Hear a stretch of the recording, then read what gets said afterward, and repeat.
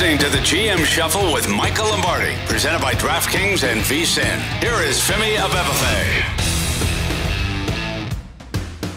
Welcome to another edition of the GM Shuffle with Michael Lombardi, presented by DraftKings and VSiN. I'm your host, Femi Abebefe. As always, make sure to subscribe, rate, and review wherever you get your podcasts. Our producer, Elliot Bowman, with us on the ones and twos, as always. And Michael, obviously, we hit a nice pivotal weekend in the NFL. Thanksgiving has come and gone, but the news this Monday morning, though, comes out of Charlotte as the Carolina Panthers, after just 11 games, have fired head coach Frank Reich of what has been a disaster of a season, 1-10 offensively, showing no signs of improvement, and owner David Tepper decided he's had enough. Well, I mean, he's watched, since the bye week when they were 0-6, he's watched the offense not throw the ball, not move the ball, not score more than 15 points. You knew this was coming. I mean, he's watched C.J. Stroud down in Houston do all the good things that he's done there, and he's had to watch this quarterback not do anything, make any progress whatsoever. I said it this summer. I thought Frank was, the team wasn't getting prepared. The team wasn't anywhere near where it needed to be. But when you look over Frank's career, I don't think Frank has recovered from the Carson Wentz thing. I think Frank has post-traumatic syndrome. I really do. I think he put everything into Carson Wentz. He went to bat for him. It's one thing to go to bat for Phillip Rivers. You knew it was a short time thing, and obviously it worked out. But to go to bat for Carson Wentz and to really basically say, this is our guy, I know this is our guy, and then have it fail miserably. I think it created a real post-traumatic syndrome. I think we don't talk enough about that with coaches and people, and I think he lost his fastball. And from that moment forward, his last year at Indy till these 11 games, you never saw the coach that we saw in the initial time he first went to Indianapolis. So there's a reason, he lost his fastball. And I think that was the case. I mean, Tepper had no choice. He saw it this summer. It was there. It was obvious. He had no choice to make, and he did it. And so I think, now he looks for what will be the next one. What he'll try to do, I'm sure, is say, well, let me try to hire Ben Johnson and have him fix my offense. I think Tepper has bigger issues than someone coming in and fix his offense. I think he's taken over a team that he needs to have somebody teach him how to become an owner. He needs to teach him how he can use his intellect to best serve the organization, not run the organization. That's going to be the biggest challenge that awaits him. And David Tepper, the owner of the Carolina Panthers, put out this statement this morning saying, I met with Coach Reich this morning and informed him that he will not continue as head coach of the Carolina Panthers. I want to thank Frank for his dedication and service, and we wish him well. Effective immediately, special teams coordinator Chris Tabor will serve as our interim head coach. Senior assistant Jim Caldwell will be a special advisor to offensive coordinator Thomas Brown, who will take over play calling duties. You mentioned how Tepper needs to kind of have somebody coach him up how to be an owner, but he was a minority owner with the Pittsburgh Steelers. That's like the model organization for ownership and stability. And now here he is doing what he's doing in Carolina. Well, you could say the same thing about Jimmy Haslam. I mean, that's what they all said about Jimmy Haslam when we went to Cleveland. Yeah. And we all said, well, we're getting an owner that understands that you got to lay a foundation. You got to build a culture. You got to do the things that it takes. You got to have a structure. You can't listen to the noise. You can't talk to 10,000 people a day. You can't rely on the media to tell you what's wrong with your team. You've got to be able to diagnose your team and figure out how to solve the problems. And, like we say all the time, I mean, this is truly the Dunning-Kruger effect. Yes, you have expertise in some areas in terms of business, but when you try to apply them to this team, it becomes a little bit of an issue. Tepper could be a tremendous resource, but he's got to be the one driving the questions, asking the right things, making sure people are on top of it. And he's got to be able to close ranks and not listen to so many different people. And that's what the Steelers did. Nobody understands how the Steelers got to where they are, right? Nobody's read Football Done Right to understand that it took a lot of bad years in Pittsburgh for Dan Rooney to fix the problem, right? It took him to understand that his father's way of doing it wasn't the right way. And he changed the model. When Paterno turned the job down, he changed the model and hired Noel and built a culture that sustains itself today. Yeah, the Pittsburgh Steelers is the model of consistency and stability there. Frank Reich, his tenure as an 11-game coach is the shortest the NFL has seen since 1978. San Francisco fired Pete McCulley after 9 games in the 1978 season. So who came in after McCulley? That would be Bill Walsh, wouldn't it be? That would be Bill Walsh. And what happened after that? Eddie DeBartolo said, because remember, DeBartolo gets to Walsh because he hired Joe Thomas, to be the general manager, because he was told by people in the league office, let somebody come in and run your team. And back in those days, in the late 70s, the GM ran the football operation. The Jim Finkses, those people, they ran everything. The coaches coached and the GM GM'd. So he was told to hire Joe, and then Joe makes the ridiculous O.J. Simpson trade, and then Jim Plunkett. Did some disastrous things, and that's when Eddie decided to change, and he got the model right. Bring in Walsh. I think this is where Tepper is right now. I think he needs to sit down and say, okay, what is truly wrong with my organization? What is the process? I hired Matt Rule. What was wrong with Matt? I hired Steve Wilkes. I didn't like what he did. And now I hired Frank Reich. Like, what makes me believe that through interviewing, I'm going to be able to find the next best coach for the team? Like, I think that's really that's a false assumption to make. And I think you have to understand that you need processes, you need culture. Look, it's hard as hell today to build a sustainable entity, especially one where, once it gets a little rough, people are like ready to back out. The media, you should get fired, because once you start firing people after 11 games, and the media is going to want you to fire them all the time. So he needs to really kind of do an autopsy on, why am I here? Where did I go wrong? And what have I done wrong along the way? Just like he would do with his hedge fund. And there's only 32 of these jobs, head coach in the National Football League, but I almost feel like he has to kind of sell somebody on taking this job, because if you're a head coaching candidate, let's say you're Ben Johnson or you're Mike McDonald, the Ravens defensive coordinator, are you lining up for Carolina, or are you seeing what else is out there? Because the last 2 guys got whacked pretty quickly here, and if things don't go well early on in the tenure, maybe I'm going to be the next guy in line that gets fired after 1 season. Well, that's a fair question, right? So you need to find out what is going to make what does Tepper want? See, when you force Tepper to ask the question about what he visualized the organization to look like, once you ask him that, once he defines that for you, then you can build what he just said. The problem is he doesn't know what he wants. He wants the quarterback to play good. He knows that he's read enough about winning football teams. You have to have a quarterback. So he went out and he paid a king's ransom to get a quarterback. But he left out part of the equation. He left out part of the culture, right? It's the same thing. I mean, Justin Herbert lost last night, right? They got a quarterback at the Chargers. Staley's 1 game over 500 with him is there.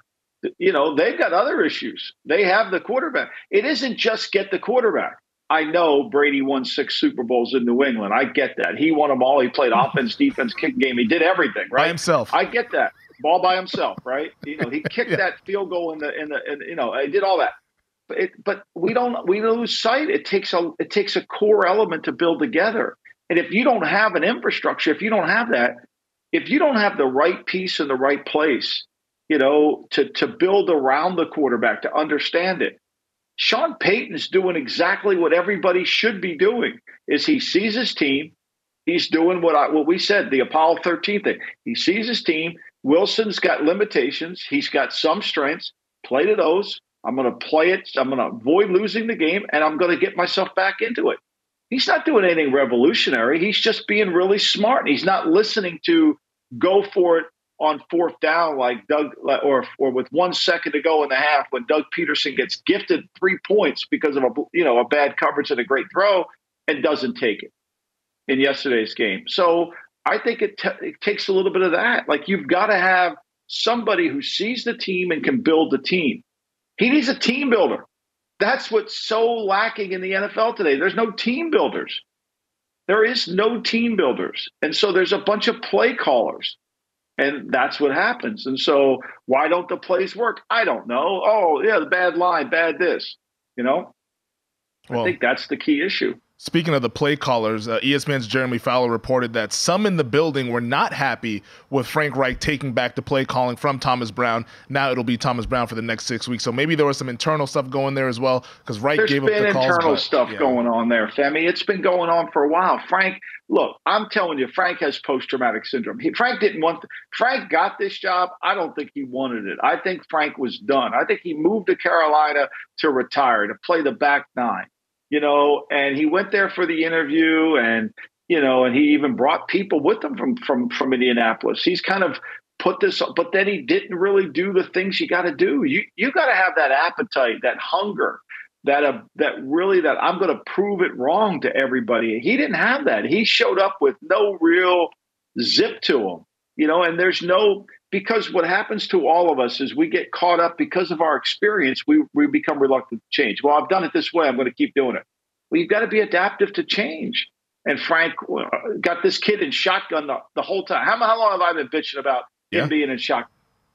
I mean, I know he's short, but he needs help. He needs help. You got to build a team around what he can do. He's a quick decision maker. He's a 3-step drop thrower. It's a shame. And then they have no run game. They pay all this money to Miles Sanders. Chuba Hubbard's the best back on the team. Yeah. I mean, nothing looks good. And he's wondering what happened. David Tepper's wondering what happened. What happened is you don't have a cohesive team building operation. You're trying to take parts from here and put them in this car, and take parts of that car, put them in there. And you don't have everybody on this. You have everybody on the same page. They all tell you want to win, but nobody's aligned. What about the general manager before we run up against the break here? Scott Fitterer, does he survive this as well, or are they going to have a new GM in Carolina? I mean, look, depends on who was giving him advice. I mean, if he said to him, I wouldn't hire Frank Reich, he should keep his job. But hell, I told Al Davis not to hire Art Shell, and I got fired. So, I mean, who knows? Who the hell knows?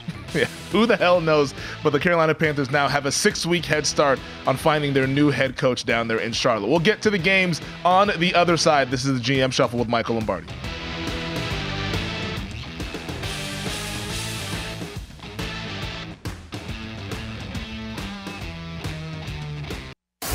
You're listening to the GM Shuffle with Michael Lombardi, presented by DraftKings and VSiN. Here is Femi Abebefe. Hey, now, we've been rolling with these picks here, folks. I know, obviously, on the GM Shuffle podcast, we don't talk a ton about the betting. We do more of that on our VSiN show, The Lombardi Line. But, Michael, yesterday you went 4-0, handing out some picks. And, hey, we got a Black Friday deal for our folks that want to subscribe at VSiN.com. $60 through May 1st. That deal goes ahead and ends on November 30th. As we're sitting here on November 27th, take advantage if you want to get some of Michael's picks there, if you like to dabble in the wagering. But, hey, it was a good day for you betting-wise, and we can celebrate that here on the GM Shuffle. Oh, without a doubt. I was 3-0 in the Russo contest. Oh, the Russo contest. We were going at it on Friday afternoon, Thanksgiving, because the Black Friday game was going on, right? Mm-hmm. And I was like killing Salah. And he was defending Salah, saying I'm being too hard on him, that I must have a personal agenda. And I'm like, no, I don't. But I mean, he's 2-0 going into tonight, right? So I got my bear pom-poms. I've got a voodoo doll over here pinning it into the Vikings. Yeah, so I could pick up a game on them here and get the T-box back. I got to get the T-box back. But, it's funny. All I kept thinking about, and we'll get to that Hail Mary, all I kept thinking about when he threw the Hail Mary and Boyle didn't reach the end zone was I looked at my phone, because I expected it to ring from wherever he is. And he would be Al Davis. And once that throw went in the air, he would have called me on the phone and said, I just want to know one fucking thing here. And I said, yes, Mr. Davis, what's that? Did he practice that at all during the week? Did we practice that fucking Hail Mary during the week? I'm sorry, Mr. Davis. No, we didn't. Did that fucking coach know he couldn't reach the end zone? Probably not, Mr. Davis. Click. The phone would have hung up. And Russo's defending him. And Russo's fucking defending him. I mean, and I'm like, are you kidding me? Are you kidding me? Like, that's not, I mean, I literally, I could tell you that my phone was going to ring. But anyway, nonetheless, we got Sunday night. Let me say this to you. Yeah. So I have my phone thinking there. So now I'm sitting on the couch. I got Big Daddy over here. By the way, every bad play that's run, Big Daddy's line to every bad play. They must have stole that from LaFuck. They must have stole that from LaFuck. No. The reverse that didn't work. Oh, they got that from LaFuck. Anyway, so I mean, I'm sitting there on the couch, 3-0. I'm happy. I'm going to watch Sunday Night Football. I picked the, and on my screen comes, oh no. It's like when Buzz in Home Alone saw when Kevin saw Buzz's girlfriend. Buzz, your girlfriend. I was like, oh no, where's Collinsworth? I mean, what? Oh my God, I got the clapper turned into the happer. I mean, is there anybody happier than him? He was having the time of his life, man. He was having the time of his life in that booth. Like, the broadcast starts, it's like, hey, Mike Tirico here from SoFi Stadium. Chris Collinsworth is actually off today for Thanksgiving weekend. How is he off?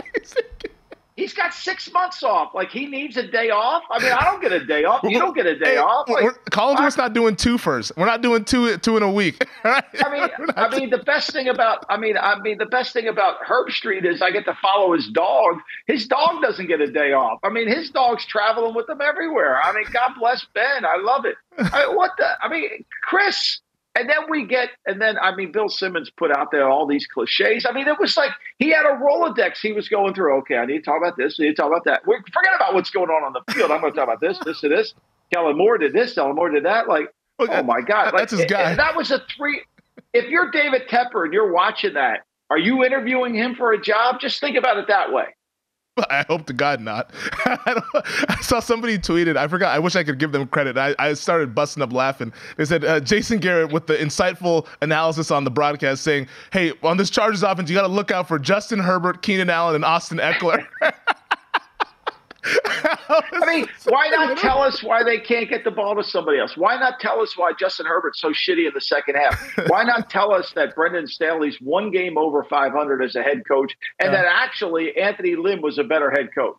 Like, why not talk about that? I mean, between him, I went from Romo, who loves everybody. I mean, did Romo love everybody or what? Nicest guy on the planet. He actually said on the broadcast that Von Miller's coming back to life. I looked in the game book this morning after watching the game. Von Miller's not even in the game book. Forget about coming back to life. He's not even in the game book. He participated. He didn't make a tackle, an assist, or nothing. He's talking about Buffalo's playing their best football. Their best football? Are you kidding me? Josh Allen's playing his best football. The Bills? He was great. Oh, I mean, this, like, at some point, how much can we do a little work before the game? Do we have to tell that everybody is the greatest player in the history of the sport? I mean, really, do we have to do that? No, I mean, all you have to do is be associated with the Dallas Cowboys and you get yourself a nice job. That's all you got to do. That's all you got to do. I'm sure there'll be somebody who's on the Cowboys right now in 15 years that'll be calling games, and we'll enjoy it then as well. But in terms of what we saw on the field, Baltimore looked a little shaky, especially in that second half there. Like they were leaving that door wide open for the Chargers to go right through it, but the Chargers unable to do it. Ravens win 20-10 there. Not their best performance, but a win nonetheless as they go into the bye at 9-3. Yeah, I mean, how many games this year have we seen the Chargers have the ball with a chance to win the game or tie the game, and they can't come through? It's like every other week at least. It's every week, right? I mean, it's like they constantly can't make a play when we need them to make a play.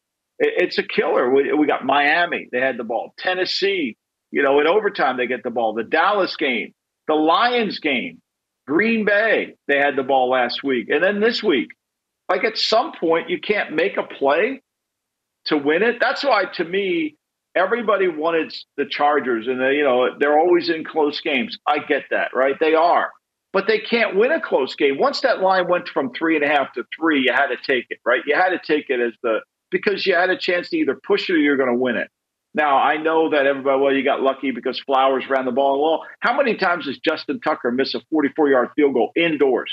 Seriously. Never. I don't think I've ever seen it happen.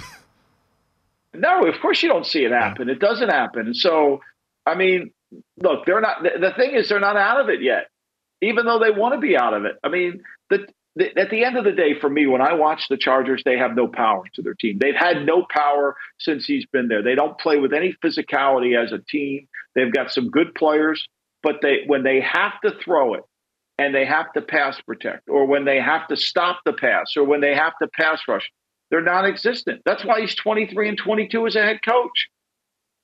Yeah. It's sitting at 4-7 right now. Season slipping away. I mean, it's pretty much already slipped away when you look at the AFC wild card. They're going to have to pull out a miracle, win the rest of their games, and get some help to get into the playoffs here. So maybe it's Brandon Staley that we see removed from post at season ends here for the Los Angeles Chargers. Let's get to the game, though, that was a lot of fun to watch. They're frustrating at times, but a lot of fun to watch. That is a game that Jim Nantz and Tony Romo were doing yesterday in the city of brotherly love. Eagles beat the Bills in overtime, 37-34. A lot to take away from this one.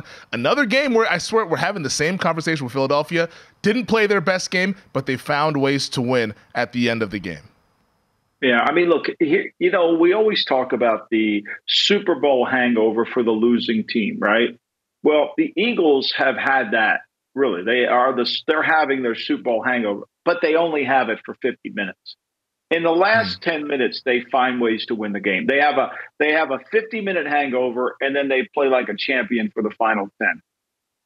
And you credit them. Look, I bitched all last year. They played a Gonzaga schedule. They're resilient. To beat Philly, you're going to have to play 60 really good minutes. And you're going to have to keep scoring. You can't go in the fourth quarter 4 plays and punt like they did. After he throws the interception, right? The second half, they miss a field goal, right? Killer. They come back, score a touchdown. They go interception, punt, touchdown, end of the game. They didn't even try to score. He had the ball with 20 seconds to go in a timeout, and he chose. I mean, he's been scored on with 13 seconds, yet he kneeled it down. Okay, I'll give them that. Go to overtime because the Eagles have been playing a doubleheader on defense, right? Yep. Like when you got that ball in overtime, fuck it, we got to score because if we give it back to them, they're going to score because he coaches this team like they're great on defense. I mean, do you realize the Eagles outgained them 5.8 yards to 5? I mean, they outgained them. The problem was the Bills were so good on third down. They were in 22 third downs. They converted 13 of them. They had 505 yards. They averaged 5.5 a play. Philly averaged 5.8. But again, here's what I always say. At the end of the game, when you need a stop, when you need to rush the passer, when you need to make a play, where was Buffalo's defense? Where is this nickel defense that's supposed to be so good at critical times? And you could say, well, I mean, they made a 58-yarder in the pouring rain. Yeah, they did. I mean, it was what a kick that great was. Kick. What a great hell. kick. But the kid's a great kicker, though. Yeah. Right? Yeah, he's really good. The kid's a great kicker. I mean, here's your second half. If you're the Buffalo Bills defense that is built to play from in front, right? It's built. You give up the 3-play punt, touchdown, punt, field goal, touchdown. I mean, like you could sit there and Josh Allen just put the team on his back. It was a classic Buffalo Bill game, right? It was. Let me run the ball, 9 carries, 81 yards. Let me take the game over. I'll throw it 51 times. I don't give a fuck, right? He only had 29 completions. That's all he had. Think about that. A lot of drops, hard weather game to throw the ball in, get that. But to me, I mean, like at some point, I assume today we'll read after the Frank Reich that he had to fire the linebacker coach. What other options did he have? the defensive backs coach in Buffalo's fired now.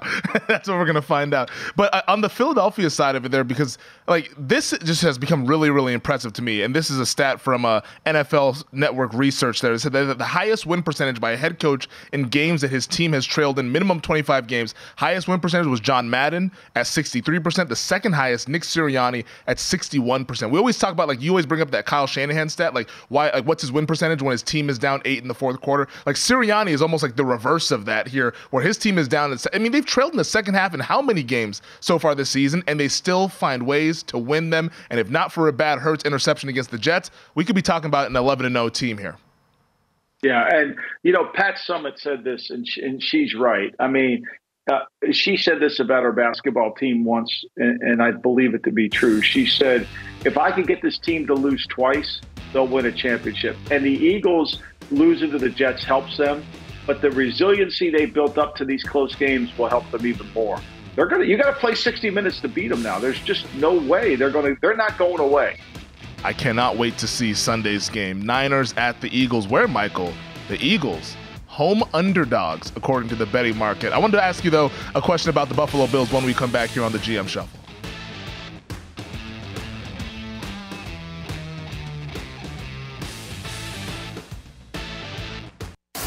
You're listening to the GM Shuffle with Michael Lombardi, presented by DraftKings and VSiN. Here is Femi Abebefe.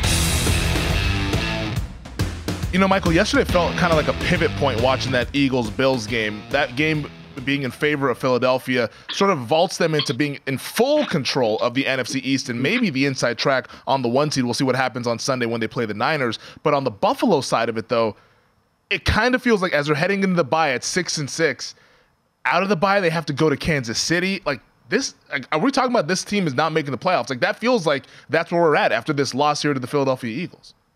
Yeah, I mean, right now they're not. Right now they're not in the playoffs. They're the 10th seed. Look, they're the 10th seed. Denver's playing well. Houston's playing well. I don't think Indy's going to continue, nor do I think Cleveland can continue. We'll need to find out about Myles Garrett's shoulder. And, of course, DTR's concussion, right? So he gets hurt. I think Denver's playing really well. The Denver's playing within the confines of who they are. I think they play Houston this week, right? Don't they go down there and play Houston? Big game. So that's a big game. That's a playoff type game. So I don't see Cleveland hanging on to it. I don't see I think Pittsburgh can hang on to it because they win so ugly. But Cleveland, because of the quarterbacks and the injuries, if they lose Myles Garrett, that's a problem. I don't see Indy doing it. I mean, Indy was a beneficiary of a Buck defense that was beat up, and Baker had chances to make plays. They couldn't quite finish them off. But I would rule Buffalo out. I wouldn't say no for certain, but the schedule's so goddamn hard. I mean, remember last time? I mean, Josh Allen's 0 for 6 in overtime games, right? I think the only one now the Chief game, he didn't have a chance to get the ball, but that play at the end of the game where they get zero coverage, he knew it, and he's got Gabe Davis, and kind of was a funky throw. He threw it inside. Gabe threw it. Gabe kind of broke it to the pile. Yeah, I mean, there it is right there. And then still, Femi, right? You go up 3, your defense has got to hold them. I know Philly's really good. I get that, right? But you got no pressure. I mean, Hurts is running around there, and then he runs. How many more times can he run quarterback draw and still get it? After the game, Jordan Mailata said we were surprised at the look that they gave us there because we run this in the red zone quite a bit. Bro, they run it all the time. Yeah, you got to play. He's the back in the red zone. He's the ball carrier. You know what shocked me about that game early in the game? I thought Philly was passing way too much. I thought, to me, you gotta wear Buffalo down, right? I mean, I think you got to go into the game with a mindset that you're just going to make Buffalo have to defend it. And then at the end of the day, when you look at the stat sheet, I mean, Philly had 32 rushes for 185 yards. They only threw for 200 yards. I mean, think about it. They ran the ball. I mean, Hurts had 14 carries for 65, and Swift did. I mean, again, this is like I said earlier, classic Buffalo game. They have 40 rushes. For 173 yards, 81 come from the quarterback. I mean, he's their best. He's their best running back. He's their best. They're not a good team. They have a great quarterback, and he makes mistakes, granted, but he covers up for so many of them. He covers up he covers up for their defense. If they don't make it, they play Kansas City coming back, right? Yep. Kansas City, and then I think it's home against Dallas, I believe, after that. Yeah. So bye week at the Chiefs, home against Dallas. What's their net 3 weeks look like here as they already stand at 6-6? Right. The year they went to the conference championship game, hold on, I'm going to get it here. The year they went to the conference championship game in 2021, right? They lost. Okay, they had an overtime loss to the Bucks. That was a great game. They got behind in that game. That was the Brady game, and Brady let them back. Okay, they had 4 games remaining. But they were against Carolina. They beat New England. They beat Atlanta, and they beat the Jets to go to 11. When they lost to Tampa, they were 7-6 in that overtime game. This team has a different feel to them than that team. This team is different defensively than that team was. Where is Ed Oliver? Where are these guys that are supposed to be their best rushers? Like I said earlier, I know Von Miller's, there's life in Von Miller. I'm looking at the stat. I can't find him. I mean, they had 2 sacks in the game. Settle and Linville Joseph got the sacks. Both Linville Joseph, they're both run players. Well, Tony Romo told me that Ed Oliver is playing as good as defensive tackle as anybody else in the league, so he's got that going. It's unbelievable. It's just he throws stuff out there that you just sit there and say, like, what are you saying? Like, I mean, Tony's golfing during the week, man. I mean, what do you think he's? It's clear that tape doesn't go on. It's clear the tape doesn't go on. He's playing about 72 holes minimum per week. 72 per week? Are you kidding me? He might be playing 72. He's playing 144 minimum a week. Are you kidding me? Kidding me? I mean, I want to talk about Browns Broncos though before we get off track with Romo's golfing skills, which he is pretty good, by the way. The Broncos beat the Browns 29-12, and this is another one of those games, like you said earlier in the pod, like, hey, like the Broncos know who they are. They're not going to make mistakes. They're going to turn you over. They did that once again with the Cleveland Browns. I mean, the Browns had 3 turnovers in the game. Russell Wilson played within himself, made a couple plays when he had to. As Denver now have won 5 straight games. What an unbelievable turnaround, and they're right in the thick of the AFC playoff race. Yeah, I mean, this is really a Bill Parcells style of coaching that Sean's doing.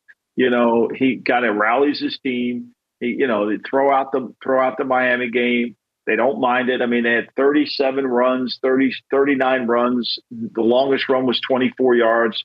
Wilson had 11 carries in the game. Think about that. Wilson carried the ball 11 times in the game, 22 passes for 134 yards. You know, here's a guy. The thing is, here's what I really want to hit on more than anything. Wilson has become likable to his team.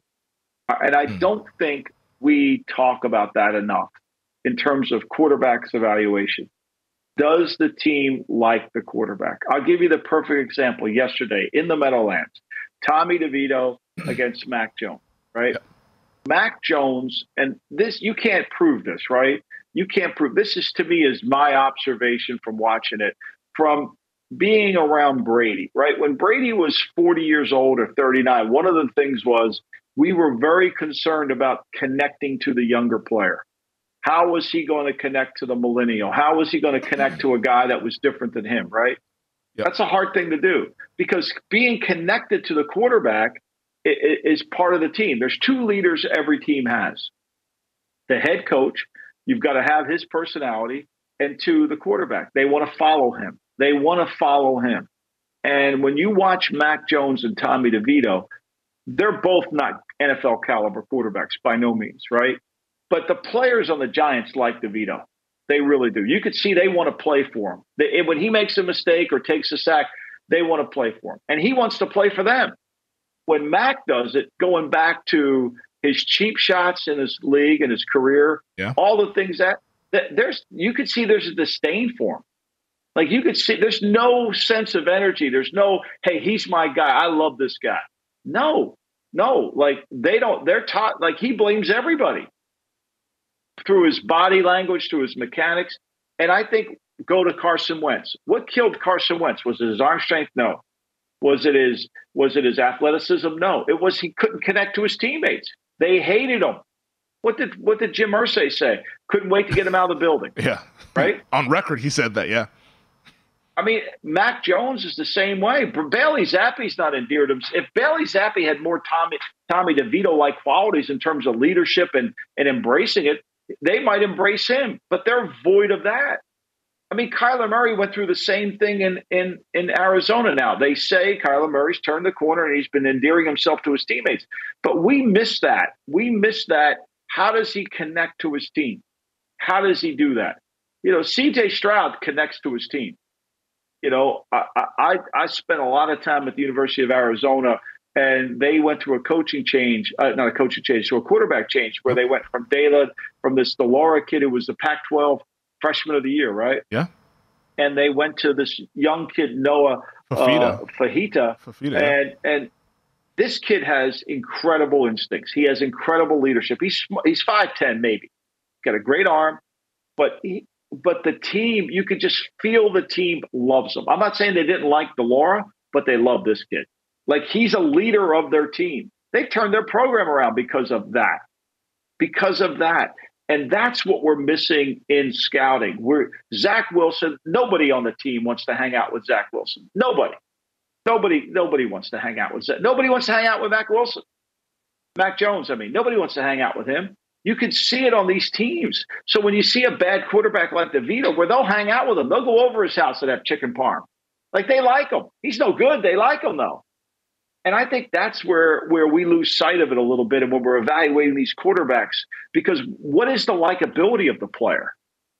And Russell Wilson, and this is really comes back to Russell, that Sean's made him more likable. Because in Seattle, he was not likable.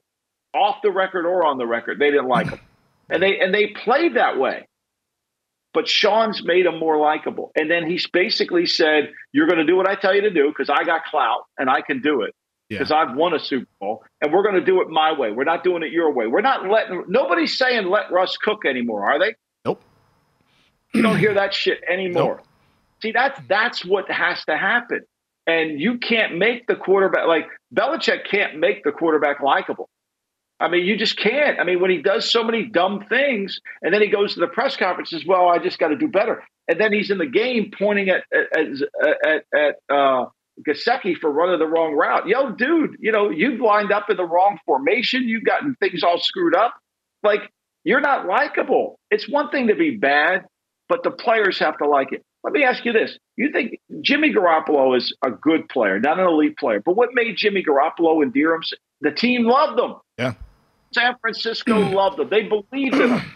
There is no belief in Mac. There is no belief in Zach Wilson. There is no belief in some of these guys. And that kills it. And that's what I think Sean deserves a ton of credit for, is getting the team to believe in Russell. Yeah, Sean Payton came in immediately and said, hey, we're not doing that coddling shit. Like all that stuff, we're not doing any of that, which what the last regime was doing. Like, Nathaniel Hackett, as a first-time head coach, was kind of being like, all right, Russ, whatever you want to do. Like, hey, man, we're partners. Like, we'll do it your way and all this stuff. And, especially when Russ in Denver has no skins on the wall, that's not going to, ingratiate yourself to your teammates there. Whereas in Seattle, maybe you can get by because, hey, yeah, you won a lot of games and all this stuff, whatever, we'll put up with it. But in Denver, those guys weren't putting up with it. And that's why you saw, the sidelines every other week look like a mutiny on the sidelines last year in Denver versus this year. It's a complete turnaround to where everyone loves everybody in Denver. And it's a credit to Sean Payton. Right, Ritter. He's not playing very good, but they like him. Yeah. When Josh McDaniels put Brian Hoyer in the team, he lost the team because the team likes O'Connell. They'll play for O'Connell. They're not good enough, but they'll play for him.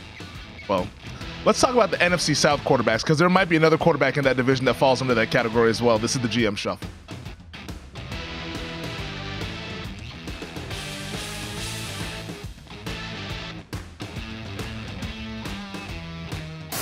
You're listening to the GM Shuffle with Michael Lombardi, presented by DraftKings and VSiN. Here is Femi Abebefe. A big theme of this Monday podcast as we're reacting to all of the Sunday's games has been about quarterbacks endearing themselves to their teams. And I teased it and said, hey, maybe one of the quarterbacks in the NFC South falls into this category to where we should discuss this. And that's in New Orleans, where the Saints just lost to the Falcons yesterday, 24-15. And my question to you, Michael, is, has Derek Carr in 11 games endured himself to his New Orleans Saints teammates? Because from my vantage point, looks like things are a little bit off the rails there offensively.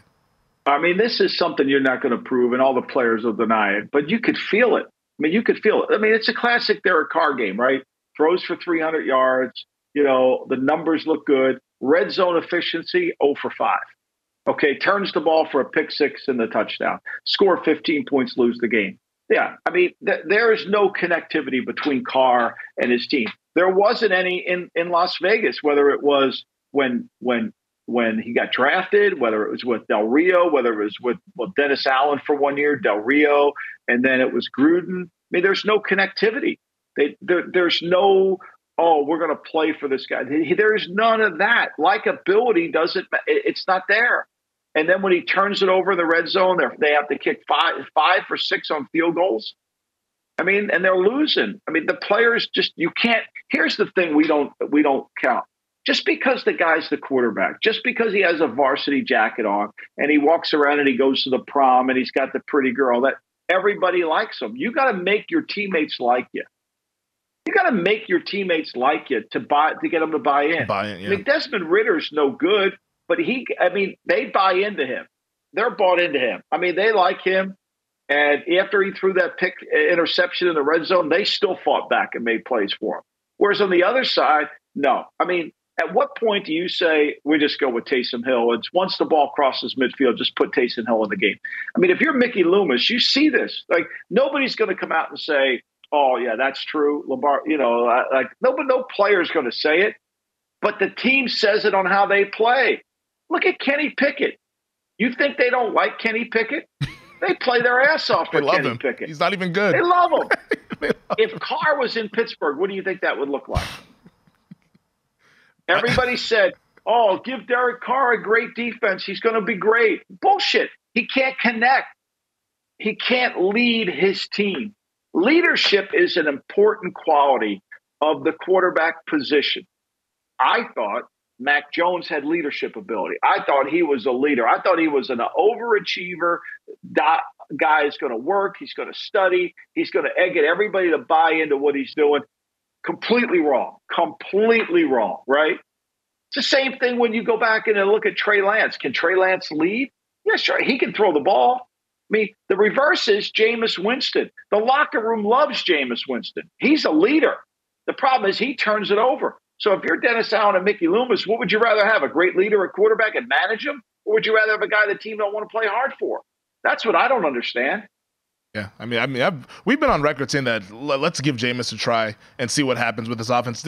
You're going to get the turnovers, but at least you're going to get the explosive plays. And I always think back to I think it was the Thursday night football game when they played the Jacksonville Jaguars, and Carr's like kind of yelling at Olave, sort of gesturing, saying like, "Hey, you got to run this route" when the ball is in row G. And then after the game, Olave is asked about like the offense, and like just watching that post-game interview with Olave talking to the reporters in the locker room, like you could see this was a guy that was holding a lot back. Like he was like, I mean, we just got to figure it out. We got to go back to the tape, figure it out. What do you think Mickey Loomis is thinking? He just gave this guy $40 million. Yep. What do you think he's thinking? He's thinking, now I know why the Las Vegas got rid of him. I mean, yeah, he'll go out there. He'll look great. Yeah, he'll look great. But are we going to win? Are we going to win tough games? Fuck no, we're not going to win tough games. I mean, it's the killer of all killers. It's good enough to get you fired. That's what it comes down to. But it comes down to likability. Is he likable? Well, it's funny.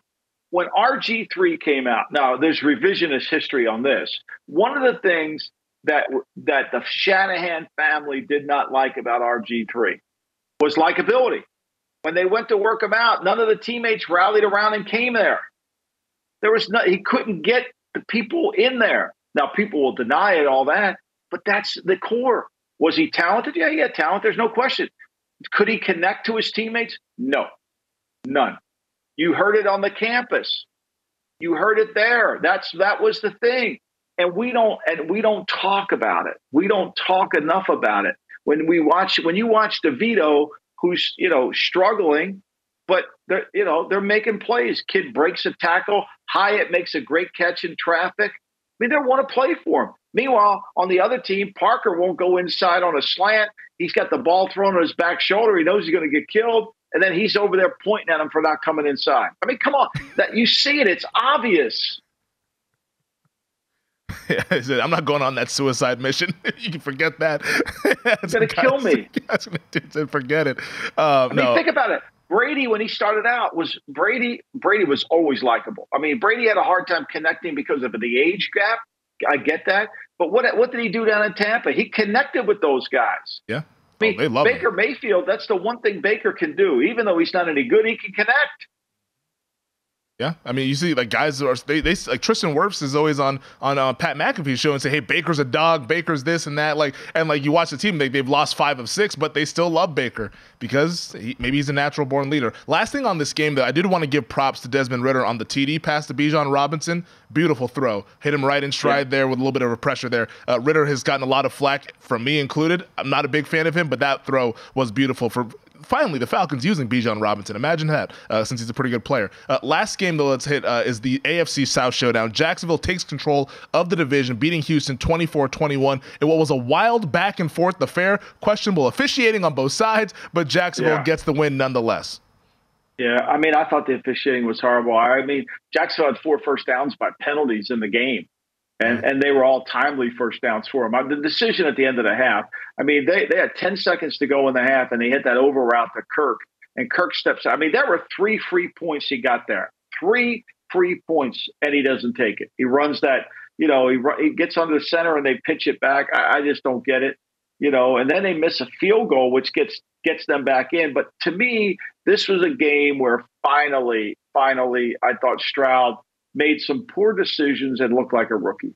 He takes a horrible sack on a screen pass, Yeah. takes another horrible sack on a 3-step drop. There's a golden rule, and it should be written. Everybody should understand it. When they call a spacing or a rhythm throw 3-step, if you get sacked, it ain't on the line. It's on you. It's on the quarterback. And he did. He tried to do things outside his comfort zone. And this is to be expected for young players. I mean, it really is. Yeah. And they were right there. They had a chance. I mean, they had a chance to win the game. And look, Trevor Lawrence, he's liked by his teammates. They play. They still can't run the football, but they played hard for him. I mean, the screen kind of takes away some of the run game. So, I mean, I like Houston. I think Houston's going to be – look, Houston will play Denver tough this week too. That's going to be a really fun game out there in Texas. Last thing on this game, what did you make of DeMeco Ryans going for the field goal there on that 4th down? I know it was like what, 4th and 15 or 4th and 17, something like that. Like, obviously, it was going to be a tough kick with a backup kicker because Fairbairn's on IR. I would have liked to put the ball in Stroud's hands to see if he could pick it up, but I mean, I guess DeMeco Ryans thought that he could make it. Well, I think he thought, he put the ball in the kid's hands 3 times before and he couldn't get 10 yards. That's so true. Why not try this? That's true, yeah. I mean, and then on the one drop, he made mistakes. He took the sack. I mean, if he doesn't take the sack on the 3-step drop pass, all they were trying to do was get the ball in field goal range. I mean, when they called that 1st and 10 play that he took the sack on, they were just trying to get in field goal range, and he took the sack. So that'll wane your confidence a little bit, I think, when that happens. So look, I didn't think it was probable that he could make it. They had their chances to win the game. They could have certainly played better, but Jacksonville made the plays and they got a lot of help. There's no question. I mean, the red zone penalties were killers. Yeah, it's like back to back. Although we will say Houston got a big help with the no call when Stingley picked the ball up. Like, that was pretty egregious at the point of attack, and they just said, "Hey, we don't see anything, but hey, we digress." Why not? Yeah. Why would we call that? Why would we call it? It's not like it helped him get the interception. Awards: Fred Palermo, best game plan of the week. Who's it going to? Well, I think it's going to Peyton. I think what he's done, he's not going to get coach of the year, but what he's done with this team is exactly what I love. He's built it. He saw his team. He went through it and he changed his team. And now he's got everybody bought in. He's made the quarterback likable, and they're going to be a good team. They're not great, but they're going to be hard to beat. The fraud of the week. I mean, it's Buffalo's defense. I mean, I know everybody feels. I mean, the offense was on the field for 92 plays. Philly played a doubleheader defensively, and Buffalo should have been fresh. And yet, when the game's on the line in the 4th quarter, they can't get any pressure on the quarterback or make a play. Who's going on the lamb? Well, we already went on the lamb after Thanksgiving. Del Rio, we had to put him on the lamb. Yeah. Now, Rivera really believes he thinks he can save his job. He's going to call the defense. My sense of this is I said this on Mitch and Paulie this morning. At this point of the season, why fire the coach, right? Because then you got to pay the interim coach more money. You got to do all that. Is it really worth it if you're the Washington Commanders? Let Rivera. But if you think that they're not going to make changes in Washington based on what they've done, I have no idea. I mean, you're not watching the same games I am. And offensively, they're going to get that quarterback killed. I mean, they're just going to get him killed. Yeah. No, the change will come at the end of the season. If you don't know, now you know. You better play. I mean, and this goes forward, you better play 60 good minutes of football. To be the champion, you can't let up. You got to put your foot on the gas all the time. And Philly, even though they're playing there's Philly's, there's a great song by Billy Joel. It's called Summer Highland Falls. It's about sadness or euphoria. It's about a manic depressive, goes back and forth. Philly plays shitty, but then they play great. They go back and forth. And those last 10 minutes, the first 50 minutes, they might play like a Super Bowl losing team, but the last 10 minutes, they play like a true champion. You better play like a champion the last 10 minutes to beat their ass. It's only the Eagles where they're 10-1, and then trending on Twitter, fire Brian Johnson. only the Philadelphia Eagles. Last thing, it is what it is. Well, I mean, the best teams to me are in the NFC. I think even Kansas City, they spot the Raiders 14 yesterday and still come back and cover. Yeah, still cover. That was a little better. I don't know how good the AFC teams are. I think San Francisco are a cut above both teams. Well, we're going to see San Francisco and the Philadelphia Eagles on Sunday. We'll preview that game in depth Thursday. Final thing, though, Monday Night Football, Bears at the Vikings. Who do you got? Go Bears. Tonight? Go Bears. I got Bears. I got the voodoo doll. There we go. I got it. Russo needs to lose. I need him to lose. We'll both be wearing Justin Fields jerseys tonight. I have Bears plus 3.5. No, I'm never wearing that jersey. No. Hey, we need it for the contest, all right? Thank you to our producer, Elliot Bowman, with us on the ones and twos. As always, make sure to subscribe, rate, and review. We will see you guys on Thursday to start to preview Week 13.